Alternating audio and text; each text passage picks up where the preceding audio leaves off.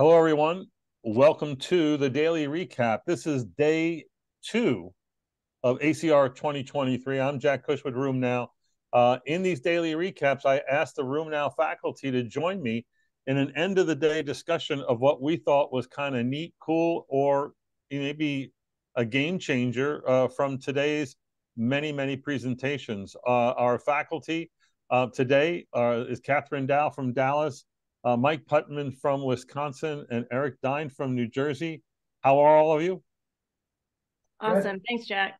All right. Great. Thanks for asking. Glad everyone's here. The rules are we're just going to go around the horn and hear what sort of was the highlight of the day.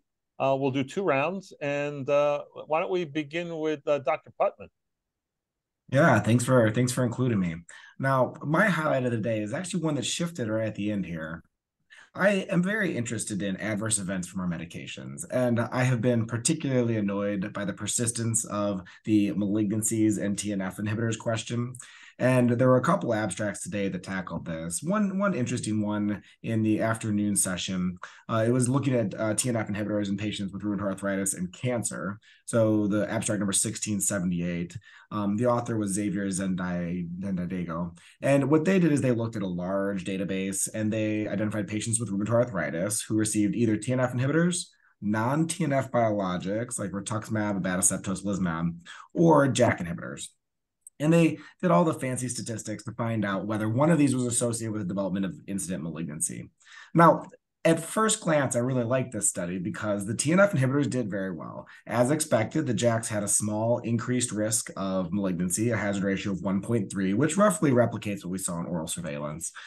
But then I got thinking about the patients who got abatacept and rituximab and IL-6 inhibitors first line instead of rheumatoid arthritis. And I just think that patients who get those are a little bit different from the patient who starts off only getting a TNF inhibitor. So there's probably some channeling bias where sicker patients or patients who have specific risk factors are winding up in that group. And so I kind of started to be a little bit skeptical of it. And then I went and looked at the Kaplan-Meier curve. And this is my quick evidence-based medicine teaching point of the day. When you see a Kaplan-Meier curve, those are those pretty little lines and they diverge. And if they diverge, that's a sign that there's a big difference. Ask yourself, when they start to diverge, is that reasonable? And in this study, they started to diverge around day 20 or 30. And it just isn't plausible to me that any of our biologics is going to cause a new cancer within 30 to 60 days. It doesn't seem like it's the kind of thing that I would expect. And so my take-home point is that I think TNF inhibitors still do not cause cancer. But even when you're assessing data where the conclusion reinforces your priors and is kind of what you were hoping to see in the first place, you need to question it even stronger. And in this case, I think there's some clear signs of bias, which the presenter did a very nice job of highlighting. Yeah, there were a number of good cancer abstracts here, and good is that's being complimentary. They all are flawed in many ways as to how they're done and whatnot. But this is kind of research is really hard to look at, Mike. I mean, because it kind of feeds on everyone's gravest concern. I mean, and the clearest example of that is everyone in the audience gets very antsy, very worried when the patient's got, psoriatic arthritis and they come down with breast cancer. And now there's this great rush to like, oh my God, I've got to respond to that, and not totally disregarding over 20 years of data that says, and ACR guidelines that says, if you've got a solid tumor, treat as if they didn't have a solid tumor. Let the cancer doctor treat whatever's going on and you treat the arthritis, and that's the way it's going to work. But yet everyone gets wigged out by this. And so when this data comes up and makes claims, it just gets under everyone's skin. So is there I like the common sense rule on how to read Kaplan-Meier curve, but how do you safeguard against idiocy when looking at all these cancer reports? Yeah, I mean, my biggest rule is look for a comparator, look for a denominator. So little case reports don't count for anything. You got to have a study where you're looking at one group and another. And then you have to have a big denominator because these are rare events. And so you need to have a lot of people. But then past that, you really need a strong methodology. The next one I'll talk about in a minute is what I think is the best way to approach questions like this. So I'll save that for later. Okay. Eric and Kat, do you have any comments on Mike's presentation? I think you need the numerator, the denominator, and you need time. And when you have, as we said, it's not going to happen overnight. And it's good that we have 20 years of data, but to have randomized groups where it's not going to be biased by who's in which group, it is a challenging thing. And so, but it's something that persists out there. But I think we have decades of reassuring data that we should be pointing to. Kathryn? I think it still goes back to disease activity. Like when patients have higher disease activity, they're more likely to have cancer. And once you control for the disease activity, it levels out. And I think that's also the same cohort that they looked at for the target trial emulation, right? For ILD and use of TNF inhibitors, JAKs, and I should not reveal your second abstract. Okay, never mind. Okay, let's move on. Let me talk about mine, Jack. Yeah, I want to underscore Kathryn's point, and that is everyone forgets that bad RA, chronic bad inflammation, is a driver for cancer, and the pattern is the same. And by the way, it's the same pattern that we ascribe to TNF inhibitors and all the drugs that supposedly cause cancer, and they don't. And that is, more non-melanoma skin cancer, more lymphoma, right? More lung cancer, and maybe there's more leukemia, but basically that's the pattern. So look at RA as the culprit more than anything. Kathryn, what's your highlight of today? I love plenary sessions because those are the sessions that change my practice and also change my thinking. And today's plenary section, there's an abstract 1584. This is an abstract put out by UAB, University of Alabama, Birmingham, Jeff Curtis's study. And what they're looking at is that age-old question, should we use PJP prophylaxis, particularly in patients with GPA on rituximab? And does prophylaxis with trimethoprim, sulfamethoxazole, not just reduce PJP, but what about other infections like serious infectious events and outpatient infections or non-serious infectious events? So what they did was they looked at 919 patients. About a third of them were on prophylaxis. 40% of them were on prednisone, more than 20 milligrams a day, and they were followed for a median of about 500 days. The rate for serious infections actually wasn't that bad, 6.1 per 100 patient year. So that's kind of comparable to like the TNF inhibitors. For outpatient infections, 28.7 per 100 patient year. And Jack, if you remember, we did a meta-analysis on non-serious infections, and non-serious infections with TNF inhibitors is about 20 to 25 per 100 patient year. So this is kind of keeping in line with that too. And then PJP pneumonia, the rate was 0.7 per 100 patient years. Now, what's interesting was that, yes, there were 13 cases of PJP, and all the cases were related to patients not taking prophylaxis with trimethoprim sulfamethoxazole. And when they did the statistical analysis, they found that the adjusted hazard ratio is pretty good. It's like 0.5 for serious infections and 0.7 for outpatient or non-serious infections. Now, you have to balance that with adverse events because the users of prophylaxis, they had 30 per 100 patient year of adverse events compared to just 13 on people who were not on prophylaxis. So it's good to know that PJP prophylaxis prevents not just PJP, but also outpatient infections and serious infections. But, where do you weigh the risk benefits with, side effects of sulfa drugs, rash, nausea, Stevens-Johnson syndrome? My take-home point is I think that if patients are on high-dose steroids, are on these potent immunosuppressants, I would go ahead and prophylax them. Now, I know you may feel differently, and I know Mike has certain opinions about this as well. Well, I want to say that I was on a recent panel discussion with pulmonologist and an ENT from Harvard, and when asked, do they prophylax their GPA patients, both of them said no. Very little benefit and more hassle than it's worth. I think rheumatologists are kind of varied on their use of this. Let me ask Eric, do you prophylax a GPA patient? I certainly do with high dose steroids, and I've been of the practice that when they reach below 20 milligrams, that I would take it off, and I let steroids be the guidance. But I recognize that the EULAR recommendations from last year was for ANCA vasculitis that you should prophylax for all rituximab patients, and I think this shows it's a rare event in terms of the PJP. But I still think the elephant in the room with that study is the steroids, the disease activity, all those other factors.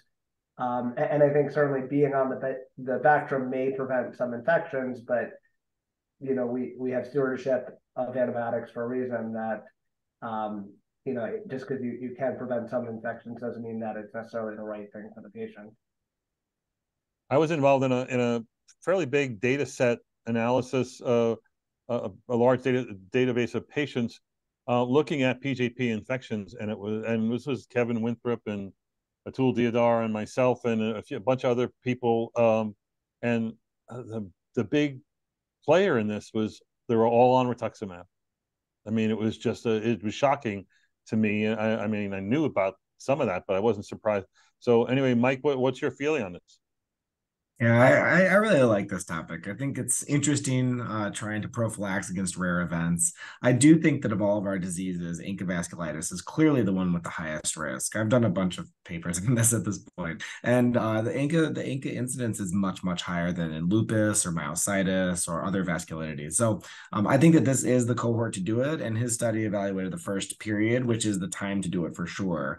But kind of an unanswered question is when to stop, as Eric alluded to. I personally stop at 20 milligrams. I think that once you go below that, the risk goes down. In the study that I just published in ACR, we actually evaluated patients on rituximab maintenance therapy. It was tough to get those really well ironed out. So I don't feel super strong about it, but there was a very low incidence in people who continued on rituximab in our study, at least. And so I think that once you're down to that rituximab maintenance therapy, I very rarely prophylax those patients.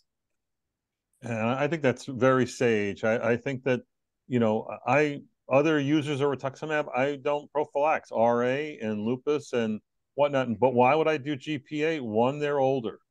Two, they have lung damage, damaged tissue, great place for bugs to seed, grow, and become a problem. And then all the therapies we use, the high doses of steroids, mycophenolate, and then rituximab is a new risk factor that gets added to the mix. And these are strong reasons for patients with GPA and probably MPA. I would put in there, maybe even EGPAs as well. But again, this analysis that Kathryn presented was just on GPA. It's only on GPA. And not only that, I agree with Mike with regards to induction therapy, because this is when they have so much inflammation. And we know inflammation itself increases the risk for infection too. Yeah, that was a great presentation. All right. Dr. Dein. Yeah. So I always like, we do so much in rheumatology that it's not based on evidence. I like that when we take something we do common practice and we try to go back and look at the evidence for it. And so I like seeing abstract 1583, which was the SMART study coming out of India. And this was looking at methotrexate 25 milligrams, and it was comparing single dose once a week methotrexate 25 milligrams against split dose, still once a week, morning and evening, 25 milligrams in patients with rheumatoid arthritis. We know that it's more bioavailable to give it split dosing. There's been pharmacodynamic studies for that. Not as good, of course, as doing it subcutaneous, but it's good to have some data to look at how well it performs. I think this is a study designed for EB Rheum here, but it's a little interesting the way they did a 24-week randomized study, about 125 patients in each arm, and they looked out 24 weeks for a EULAR response. 16 weeks they were on the primary drug, either split or single dose, and then at 16 weeks they allowed for patients to have a second drug, another CSD-MARD added on for incomplete disease control. So the primary endpoint was looking at 24 weeks if they had a good response. 29% in the split dose, 22 in the single dose did not meet the endpoint. But it is interesting if you take a look at some more of the data there. At 16 weeks, they did meet their endpoint. And what stood out to me, what I found most interesting, was 54% of the patients in the single dose needed a second DMARD. Only 35% in the split dose needed it. So definitely more patients needing more treatment when you take the single versus split dose. A couple other things that were interesting in the study is that the adverse events were actually pretty similar between the groups and not meeting statistical significance, a little bit of a trend towards transaminitis. I think overall, I think it was a little bit of an underpowered study. We would certainly expect to see more side effects when we're giving higher doses and more medications. And I think the fact that it didn't reach the primary endpoint is certainly disappointing. I think it shows that patients do require more drug and an escalation of care when they're on the single, but that allowance did then take away from their overall study design. Yeah, Dr. I think his name was Dahir, admitted that they made a mistake in their primary endpoint. Their primary endpoint should have been week 16 when they were just on methotrexate, either single or split dose. And there, the results were overwhelming. 75% ACR 20 versus like 52%. ACR 50, ACR 70, and DAS remissions were all significantly better at week 16 in the split dose oral. And yeah, I was bothered and asked a question about, if you're given more drug and split dose, you should have more side effects. And they really didn't, but they did have more transaminitis. I think that they may not be good. Those patients are maybe different than our patients, and maybe they didn't ask the questions as well as they should have. But nonetheless, I thought it was helpful and a really well done study for what I thought were novices at doing studies.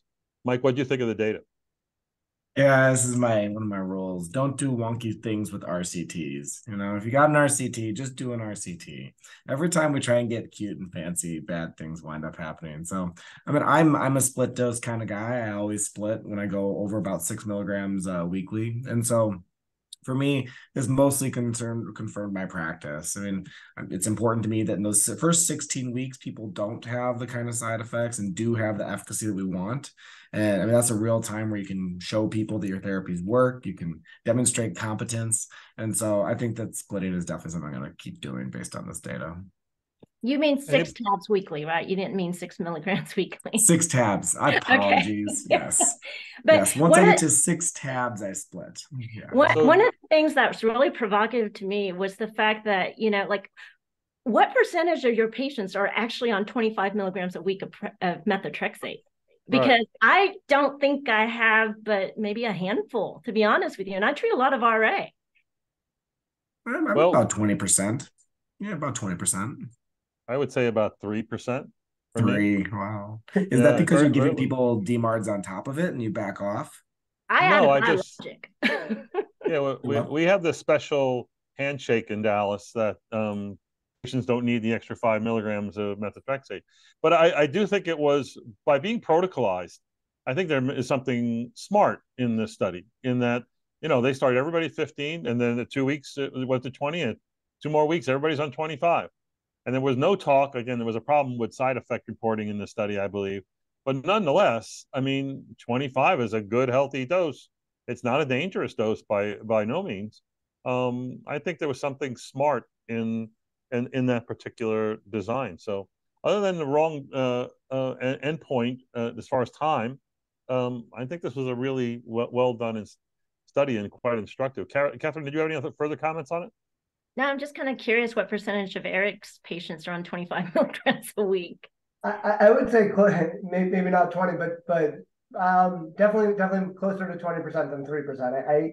I try to bring up the dose, but when I get up there, I'm certainly splitting the dose, and I'm talking to them about subcutaneous, because if you go from 20 to 25 and you're not splitting the dose, they're not actually seeing that much more, because the bioavailability difference is not that much at that level. right? Yeah, If so I'm let me going to use actually one. let me actually ask you, Kathryn and Jack, how many of your patients are on subcutaneous then? Oh, so subcutaneous, a third of my patients are, a third There to it is. So 40%. I have probably 3%. Yeah, I honestly, I have very few now, because really about, I don't know, 8, 10 years ago, I stopped using subcutaneous. I went to split oral, and that's really the big take home message. In spite of our great discussion here, the bottom line is once you get to 15, you got to be splitting the dose. And the way that they split it was we could do 7.5 and 7.5 given AM and PM. They made, because they have 5 milligram tablets, they gave 15 in the morning and 10 at night, and that was their split dose oral. And if you're above 15, you got to split the dose just to ensure the absorption and to get what you're trying to get out of that dose of methotrexate. So it starts at 15 and it continues whether you go to 20 or 25. I'm always perplexed by the pediatric rheumatologists who put all their kids on parenteral. I've never understood why you would do that, especially given that some of the split dose oral studies that are out there actually have been done in children, showing that area under the curve is exactly the same as giving split dose oral to parenteral. And again, the other interesting thing about this study is there are a lot of studies about split dose oral, but none with efficacy outcomes. And that's what's kind of cool about this particular study. Kathryn. Sometimes kids can't take pills.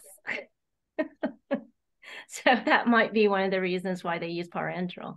I mean, there are some kids you have to practice pill taking with them. You know, yeah, like my kids. And let's, as opposed to chasing them around the room with a needle, that's real popular. My son takes his sub-Q immunotherapy for allergies, and he does that pretty well. Again, this is what the pediatric rheumatologists, and I believe them when they say it's really not an issue. I'm surprised. And then I spent many hours in pediatric rheumatology clinics, and I always thought it was an issue. But anyway, we'll move on. I mean, one of you took the main one I was going to do. So let me ask the three of you, any takeaway comments about the great debate? The great debate was Dr. Robert Spira versus who? Phil Seo. Phil Seo, talking about whether or not you should be using early steroid sparing IL-6 therapy in patients with GCA.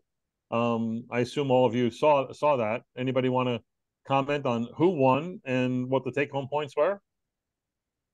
Eric? I love the fact that Harry Spira is Robert Spira's dad, and he was kind of like the one who described the entity PMR to begin with. I think, he wins just because Harry Spira is his dad. By the way, Harry Spira inspired me to go into rheumatology. I knew Harry Spira very well. Wow. A wonderful man. But all right, so you think Rob Spira won? Kathryn? I think no, not necessarily. Let's just say this. It depends on what part of the country you're from and how easy it is to access sarilumab and also tocilizumab. Let's just say that. But I do believe that tocilizumab is approved. If it's approved, readily available, I would like to avoid a lot of steroids, because there is data that cumulative steroid dose can affect patients negatively through osteoporosis, cardiovascular modifications, as well as metabolic issues. So for me, I'd like to try it early, to start my patients on these IL-6 inhibitors early. But Phil also had a point. It may be that there will be other biologics or targeted synthetic molecules that might be better than IL-6 inhibitors. And that's coming, and those studies are being done. Eric, what do you think of the debate? Yeah, so I did a video for RheumNow where I chatted with Dr. Seo afterwards, and we discussed it. It was probably a little bit of a provocative topic to get people going to include PMR in it, as well as putting all patients on first line biologic is certainly quite a lot of patients there. And I mean, I think certainly for GCA, the evidence is better and better that I think going to a first line biologic is not unreasonable. I think when we get into PMR, it's important to remember that we have these steroid sparing drugs. They work well, and as Dr. Seo really showed during his talk, that toxicity of prednisone on those low doses for that year, 2 year, however long it does last, really does add up and have effects. So we should be thinking about it earlier and earlier. Should it be first line for everyone? I think it's a good fodder for debate.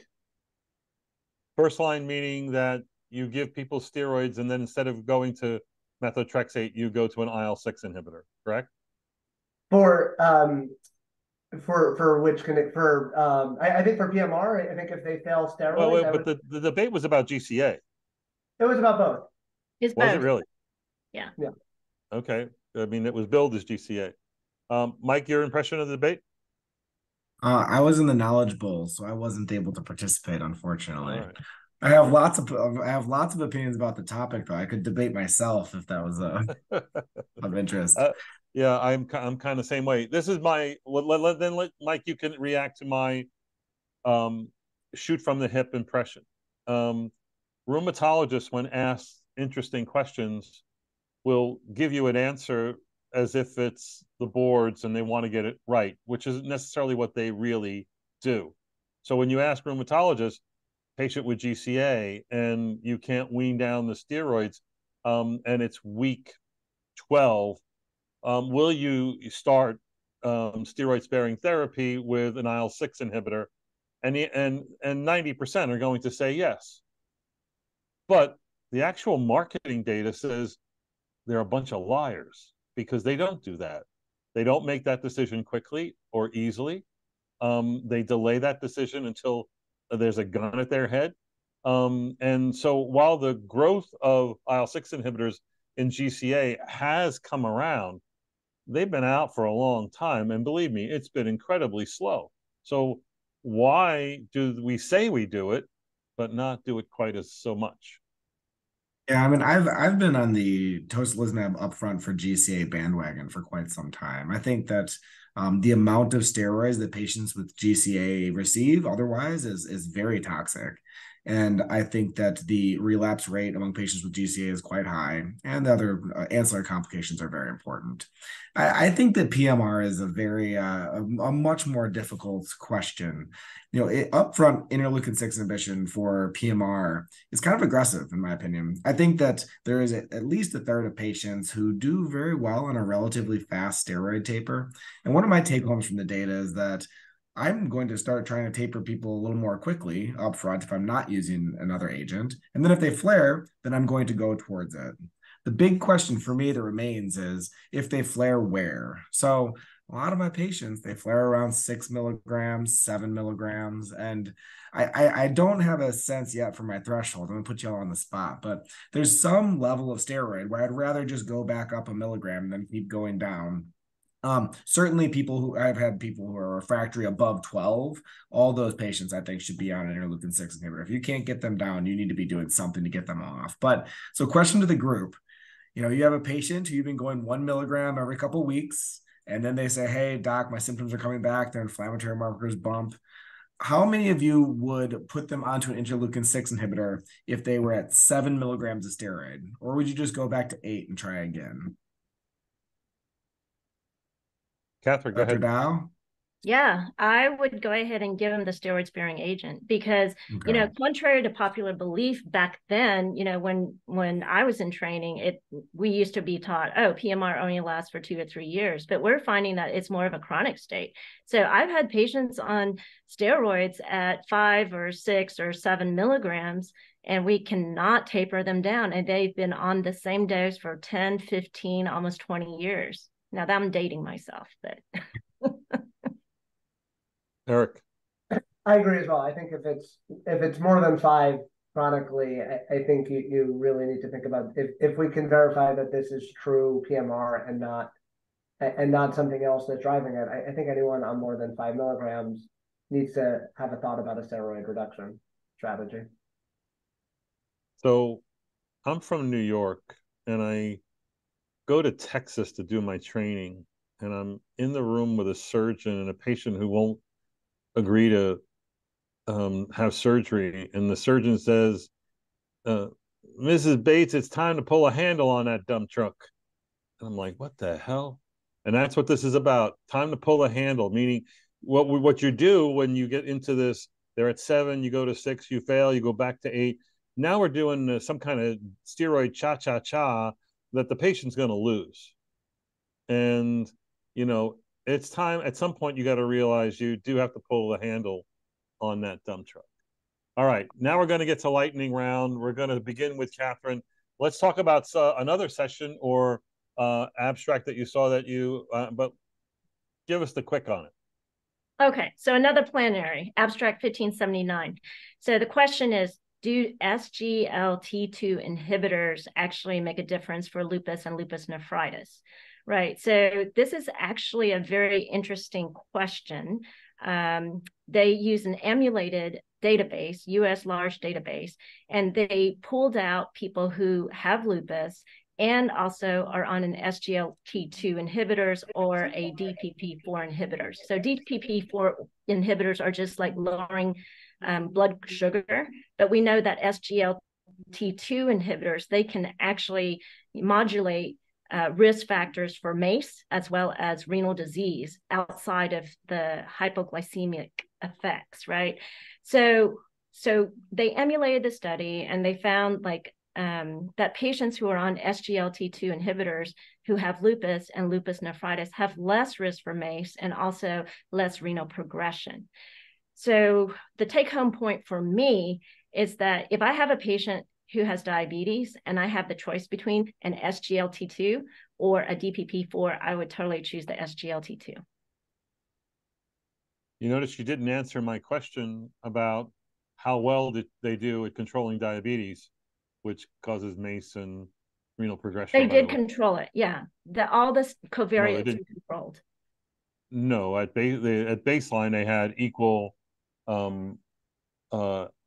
hemoglobin A1C. She made no comment about what the diabetes control was during the duration of therapy or with exposure to the SGLT2 inhibitors. So I think that's an incredibly important point that was overlooked. But I think people get this now. But and this has been reported. This same benefit, reported in gout, and it's also been reported in osteoarthritis of the knee, and one other. Where was the other one that we just saw? Oh, at EULAR, SGLT2 inhibitors in Canadian database of autoimmune patients showing the same thing with cardiovascular benefits. So the question is this going to be in all of our patients? I mean, it's one thing to say, yeah, I'm happy to have, if I have to choose between diabetes therapies, I'll use this class of drug, but might these drugs end up in our patients even though they don't have diabetes? I mean, just like semaglutide, right? They're going to use it for weight loss and they don't have diabetes. Mike?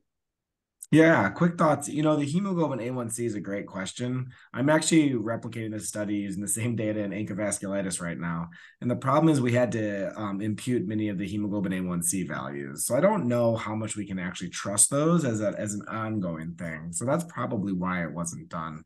The database is missing a lot of those values at baseline. Okay. Now, my biggest question when I see abstracts like this is the same one when it comes to ACE inhibitors for lupus nephritis and things of that nature.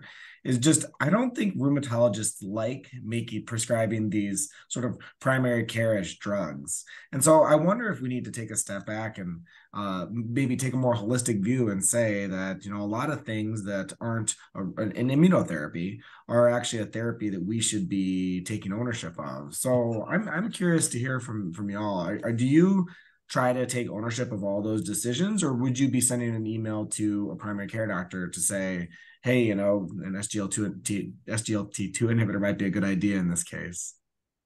Eric? Yeah, I'm lucky for my nephritis patients that I have very good nephrologists that I usually kind of work with them on the ACE inhibitors, ARBs, SGL2, those types of things. But when we're talking about diabetes and lupus and we're dealing with the primary care, it is something that it's sometimes hard for me to address that all, and it is important, and it's hard that you're expecting a lot to fall on the shoulders of the primary care. And I think rheumatology needs to be thinking about each of these things more. Kathryn, you're great at communicating with your primary care referrals. I mean, it's kind of hard because, we have so much we have to talk about with patients. I mean, their disease, medication, monitoring, vaccinations, reproductive health, cardiovascular screening, and now to take on diabetes. I mean, if a patient asks me to and they have no primary care doctor, I could get them started on it, but I don't necessarily want to follow them long term because I just don't think I have the time. If it was a perfect world, let's say, like I'm in concierge, I'm treating like 2 or 3 patients a day, sure. I'm a big proponent of taking ownership of hard decisions, and most rheumatologists don't manage this because it's not just that it's a hard decision, it's just that it's not my job, and my job's already too hard, and I don't need to do all that crap someone else is supposed to do. Not recognizing that, in fact, the doctor is not going to go to the primary care doctor for that. So in my patients, I take ownership of their weight, their smoking, their A1C, their hypertension, their lipids, and their vaccinations. And like Kathryn, I'm not going to manage those long term, but I'm going to be writing the first prescription and making the plan and following up on it on my next visit. Because if I don't do it, the patient always loses. And yeah, it's a burden, but it's a little bit like the quote at the end of my email. It's supposed to be hard. If it wasn't hard, everyone would do it. The hard is what makes it great, and it's about you being great as a rheumatologist. Eric, what's your next quick hit? Yeah, so another thing, not that I'm admittedly not as good at discussing in the office as I'd like to be, cervical cancer screening in our young lupus patients. I don't know how often you guys think to address this in your young female patients. There's a good study looking at cervical cancer screening. They looked at 65 SLE patients, comparing them to healthy controls and HIV positive controls. And 45% before I even got into the study were not up to date with their screening. Only one had an HPV vaccination. They found that 29% of lupus patients had high risk HPV, which was actually consistent with the general population. But they were much more likely to have multiple strains of high risk PV and abnormal cytology. This was about double the general population and in line with the HIV positive population. They didn't have too much data in terms of the follow-up of future pap smears looking to see was there clearance, but it did show that only 1 in 10 of the patients on long-term steroids and immunosuppressants were able to clear it. So I think it's something that we just need to be addressing more and thinking about more, and certainly screening for and vaccinating. So I mean, this is a great study and an important observation. What's your advice then to other rheumatologists who are unaware of this deficit? I think I generally tell patients that you should do age-appropriate screening, and I think certainly vaccination and screening is the first step. But I think knowing that it's interesting to see that the risk is in line with the HIV positive population, and I think it's important to know that this is a serious risk factor that we need to be counseling patients on. Mike, what do you think? I think this falls in a really interesting conversation we're having tonight about the scope of practice. And I have not involved myself in these decisions very often. And, talking about these SGLT2 inhibitors really is getting me thinking about it. And if there's something that's going to have a really substantial benefit for a patient that's in your wheelhouse, maybe we should be more involved. But I have not historically been managing this. No. Kathryn, are you aware of any information about Gardasil in lupus patients? Yes, this is an area dear to my heart because it has to do with reproductive health. So, as you know, I'm a reproductive rheumatologist as well, currently involved with, the registry with Megan Close, Moderator, and we look at, patients' reproductive health outcomes, particularly patients with lupus and on these kind of medications that can potentially increase the risk for cervical cancer as well as teratogenicity if they get pregnant. And so I don't know if you know this, but one of my friends is Patricia Dar, okay? And she actually published in April about cervical health in lupus. And she looked at two things. One is, can patients do their own cervical cancer screening? So no, I do not have a speculum in my office nor stirrups. But what these patients would do is they would take the regular pap smear and just do a cervical, like a vaginal swab. So you don't even have to get to the cervix, just this vaginal swab. And they send it. And they found that that actually had pretty good specificity as if they did have abnormal cells. And the sensitivity is okay. It's adequate. It's not as good as if you did a cervical pap.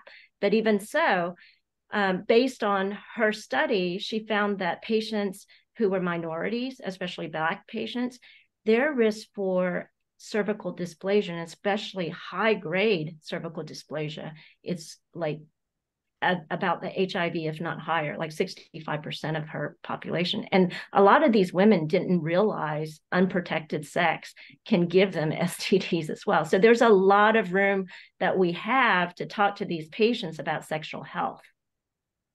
All right. This is eye-opening, and should be something that I think we need maybe some guidelines on and some more discussion to help us do a better job of managing this, especially in our the many patients we have are at the right age that they should be getting the screening, if not the vaccination. Mike, you can end it up with your quick hit.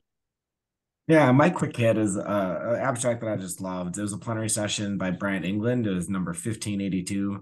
And they looked at the risk of death or respiratory hospitalization in association with getting either a TNF inhibitor or a non-TNF inhibitor. So they looked at rituximab, abatacept, and some JAKs. And I think it's an important question. I have never really thought that TNFs make interstitial lung disease worse. It's always seemed wildly implausible to me. So this is one of the examples of what I would consider a very good approach to observational data. They took a VA study. They found 237 people that they matched to 237 other people who got either TNFs or non-TNF. And then they followed them forward and said, did they have a respiratory hospitalization or death? And what they saw was that there was no association. And so for me, this tells me one thing, which is that the idea that TNF inhibitors make ILD worse is probably not real. And so I kind of have already been on that bandwagon. But I want to flip that around. One of the most common non-TNFs that was used in this study, half of the people who didn't initiate a TNF inhibitor initiated rituximab, which is a drug that we think of as a lung rheumatoid arthritis lung drug for good reason. I think rituximab is a good agent in that area. And in this study, TNFs didn't look worse, but the rituximab didn't look better either, right? That's the same thing. And so one of my take homes is that I suspect that TNFs actually have some benefit in rheumatoid arthritis ILD. That's not what this study assessed, but I suspect that's the case. And at the end of the day, I just think we should be giving rheumatoid arthritis active drugs to rheumatoid arthritis interstitial lung disease. I suspect that the important thing is controlling the underlying immunodysfunction. And so that's my strong bias. And I think that this study reflected that, where TNFs didn't do worse, and they did about the same as some of the drugs like abatacept and rituximab that we think have activity in RALD. So would you rather have had a non-TNF comparator to the TNF group, as another way of doing this would have been TNF versus conventional synthetic DMARDs as a comparator to show the superiority of TNF? This was just showed equivalency, right? So I'm left, I have the same takeaways as you, but now I'm wondering if they're good, how good, or are they really good? Yeah, it's a great question. I mean, I also think methotrexate probably has some activity. I know most people don't like to use methotrexate in RALD because of the pneumonitis, but that's quite rare, honestly. Another really interesting comparator would have been an antifibrotic agent. I'm very curious to know whether drugs that don't have underlying immune suppression activity in RA independently would be better or worse than a TNF. And my money is that they'd be worse, but we're nowhere near that right now. Those folks were specifically excluded from this study. So if you'd gotten an antifibrotic agent, you weren't allowed to be a part of it. So I'm hoping that their next work is in that wheelhouse. So Kathryn, you tweeted about this. What do you think? I've always felt that it was inflammation that drove the ILD, not that TNF inhibitors made it worse. And I thought it was just so silly that people were avoiding TNF inhibitors in ILD and feeling that rituximab is so much better or toci is so much better or something. What I would be curious would be to have a comparison of triple DMARD therapy with these biologics, because I think that triple DMARD therapy probably will work as well. There's been also studies looking at triple DMARD therapy versus TNF inhibitors for cardiovascular risk reduction, and the triple therapy performed just the same. You know, we tend to think that biologics would be better, but actually, and we have to be conscious about third world countries who can't afford these biologics. So these are good options, and we need to do those kind of studies. Eric, what do you think? I agree. My approach is treat the inflammation where you see it, and if we see inflammation in the joints, I think the approach is to find the best medicine that you could follow the inflammation and the inflammatory markers in the exam, and certainly the PFDs are part of that. But my approach is reach to the medicines that we know best, and we see a lot of RAI ILD in terms of the subclinical ILD that we pick up on when we're screening for it, and so it's a common issue, and TNFs are common medicines. So I think the fear of that combination, I think, is a little bit is something we need to have context behind. So I'm struck, or what comes to mind is that the quote, I don't know what I don't know. And I think there's a lot of that going on here. And the good news is there's a big interest in interstitial lung disease, in rheumatic diseases, but especially in RA. And this meeting has a lot of reports that are trying to address this in many different ways. And that's the comforting part of this meeting. I think I'm going to get around to knowing more about what to do in these folks. And I think we're just scratching the surface. So I want to thank the faculty for a really great discussion of some very interesting abstracts from today, the day 2 at ACR 23. I ask the audience to tune in tomorrow for the day 3 recap. We'll have 3 or 4 new faculty who come in and do equally as well. Thanks so much, Kathryn, Eric, and Mike. Thank you. Thank Have you. a great evening. Good night, all.